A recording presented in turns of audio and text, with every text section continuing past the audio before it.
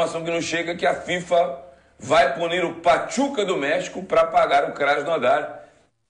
Um valor pequeno. 7 milhões de dólares, que é o preço que o Santos ia pagar. O Santos só vai ter que pagar o que devia ao Cueva, 694 mil de salário, direito de imagem atrasada. A responsabilidade do pagamento é do Pachuca, desse combo chamado Cueva, né? Esse combo que a gente sabia que não ia dar certo. O dia que ele saiu do Morumbi, fizeram uma festa, né? Porque sabia que era um saco de problemas, mas a diretoria impeachmentada, né? Não é à toa que foi impeachmentada, né? Fez essa aposta maluca aí. E o Santos tem que...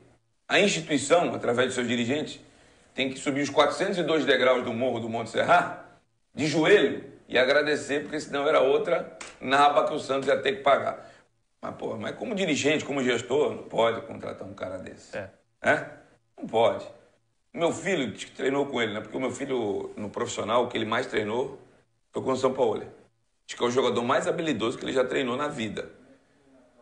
Mas é um poço de descomprometimento, não, meu caro Caio Couto? Bom dia. Bom dia, Ademir. Bom dia, Murilo. Bom dia a vocês que nos acompanham.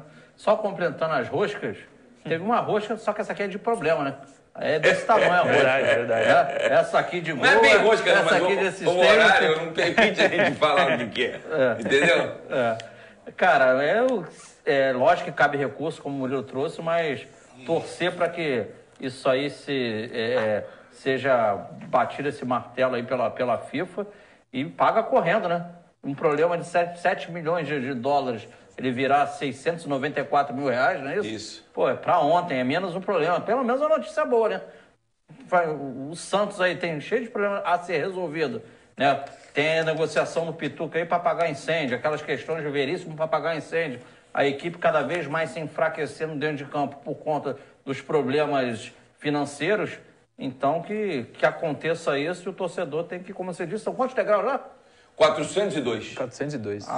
Só de joelho, sem joelheira. Não, de joelho, sem joelheira, desce, sei lá, rolando. Sobe várias vezes, desce. Sobe várias vezes, é isso aí. Pro tamanho do problema Cueva,